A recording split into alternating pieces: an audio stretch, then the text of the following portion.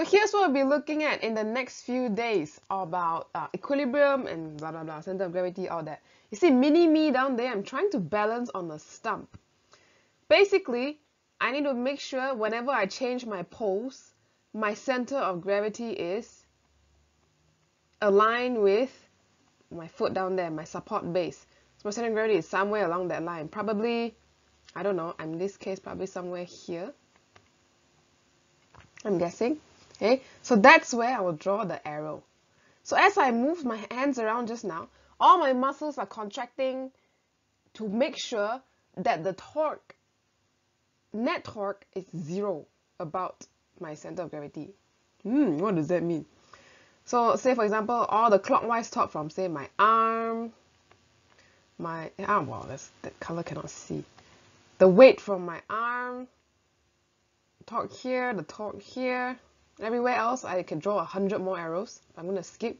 Okay, torque from this arm, how far is it from the pivot point, my head. Make sure all the torque is 0.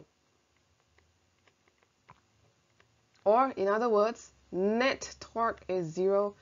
And of course I'm not flying or sinking through the thing or moving left and right. So I can also say my net force is 0.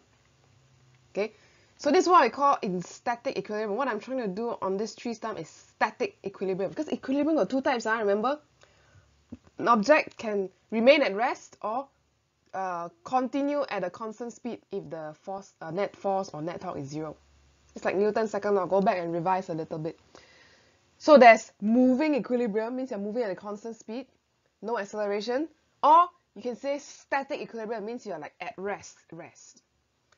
So we're going to look today, we already looked at center of gravity, we're going to look at what it means to be in equilibrium and how to solve problems in static equilibrium. So the conditions, there are 2 of it. An object is in equilibrium when these 2 conditions are fulfilled. Let's see. First one, we kind of looked at this earlier, when there is no resultant force. So your net or resultant force is 0. Now this also means we're looking at 2D stuff now. So net force in the x direction is 0. Net force in the y direction is 0. Means, aka, no acceleration, because acceleration is 0.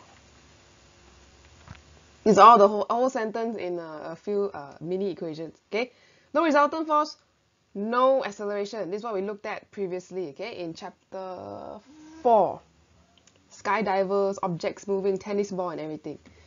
Then the second condition is no resultant torque. Now we have looked at a lot of torque in the previous video. Torque is just clockwise, anti-clockwise, so you don't have x and y. But basically, your net torque is 0. In other words, right here, your clockwise torque everywhere equals to the anti-clockwise torque. And here you don't need to write the positive negative sign because I already moved the negative to the other side, so they're positive. So whenever you see a question, they ask you, is it in equilibrium or not? You need to check, is net force and net torque 0? Look at this example down here. It's a scene from a movie, quite a famous movie. But he's saying, trying to balance a knife, and he said, perfectly balanced as all things should be. It's kind of similar to what I did yesterday. But basically, what he did is, he found the center of gravity. Okay, this is where the center of gravity is. And this guy just applied some normal reaction force there. So the knife is not going to rotate and not going to move up or down or to the left or to the right because he's just balancing there and normal reaction force is there. Okay, so back to my knife here. If you found the center of gravity, where is it? And you try to move it like that, it's just going to move up and down, it's not going to rotate.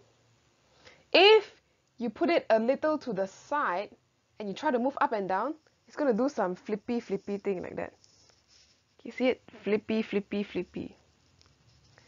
That's because the center of gravity is not where your finger is, and so there's going to be some torque when you move it up and down. Anyway, just remember this knife. No resultant force, no resultant torque. Equilibrium.